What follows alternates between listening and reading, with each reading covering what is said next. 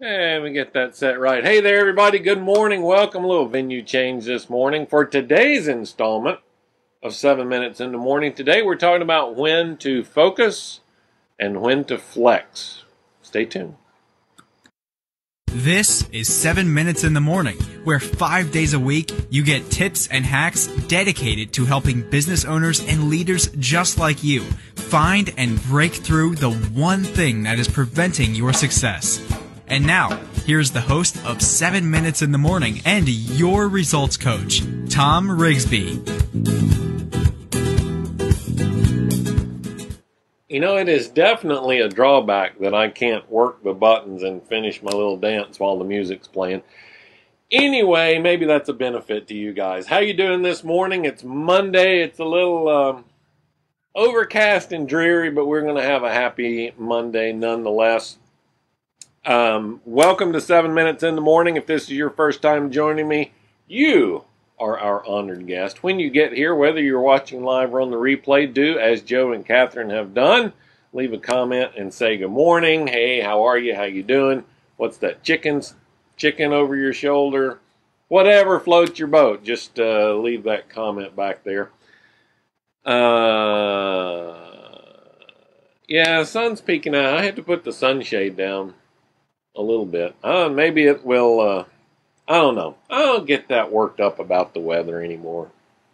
I mean, I need it to rain for Vicky's tomatoes. They're not my tomatoes. For the tomatoes to come out. So, anyway.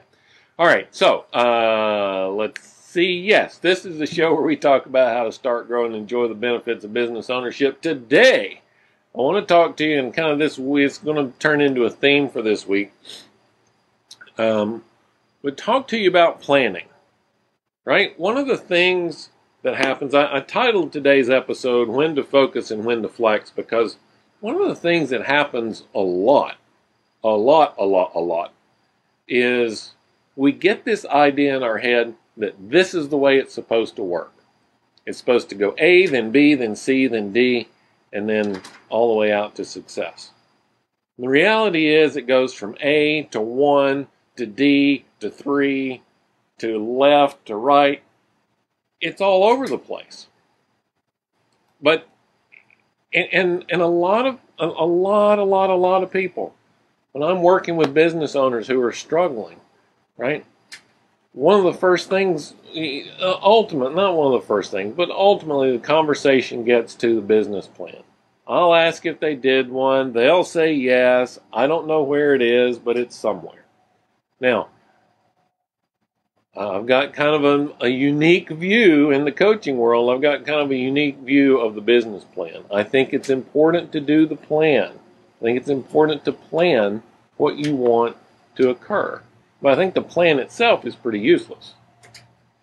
What is telling to me when I ask that question, and why I ask that question, is not to see if they're following it, but to see if they did it and if they use it as a tool. I mean, that's it. My office assistant wants to get up here on the couch with me. All right, come on. Come on. Yeah, that's our usual spot there. All right, so here's the thing about the plan. The plan is just a set of intended actions. They're subject to change. Anytime you make progress and your point of view changes, the plan has to change, right? So the problem is that we hold on too doggedly to the plan and not to the outcome.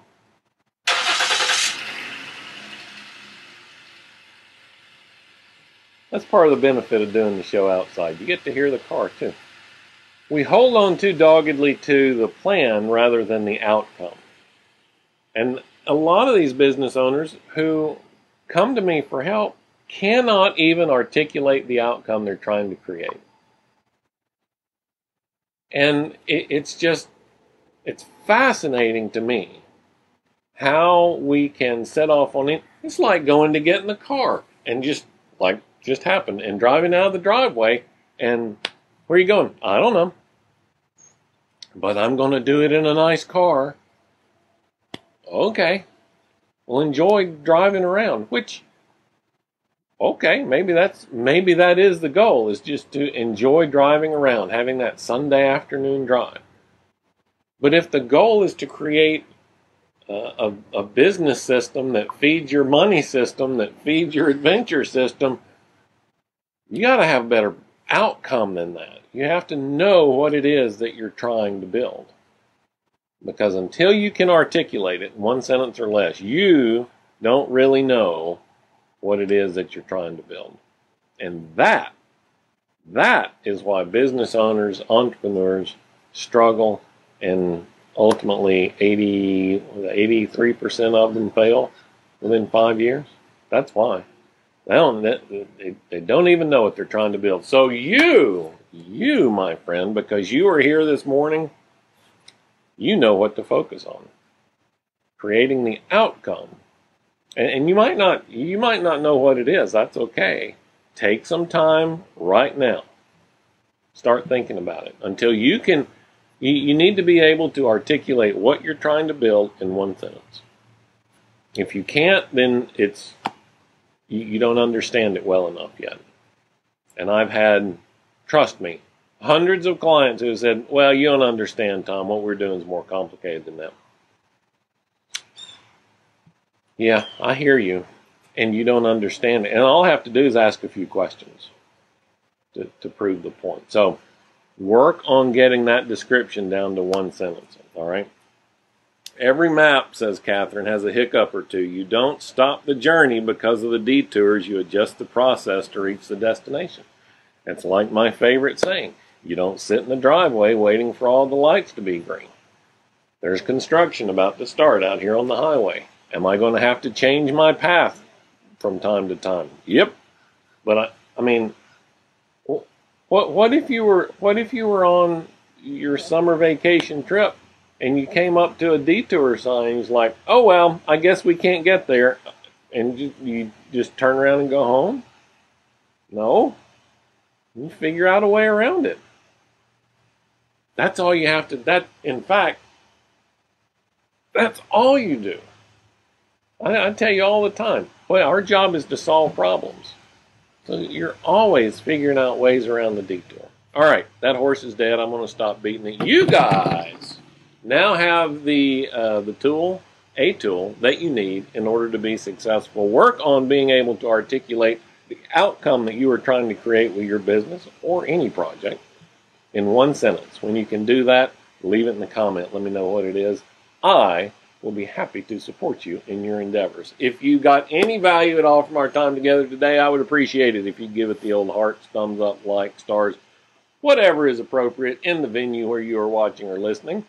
That reminds me, you can join us live here on Facebook every weekday morning, 7 a.m. Go to 7minutesinthemorning.com. That'll get you to the right place, or just look for Tom Rigsby, the Unashamed Nonconformist, on Facebook. And you can also listen to the podcast on all of your favorite podcast catchers, including TuneIn. Just ask Alexa, hey, Alexa, play 7 Minutes in the Morning, and you'll get it. There you go. And if you have one, it's probably playing it right now. You guys have a fantastic Monday, and I'll be back here again tomorrow with another installment of 7 Minutes in the Morning. Take care.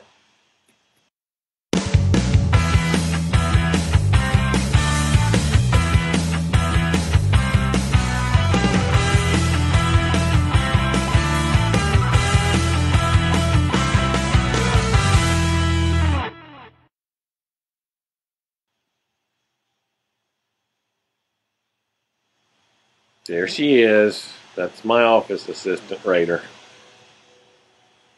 Follows me everywhere I go.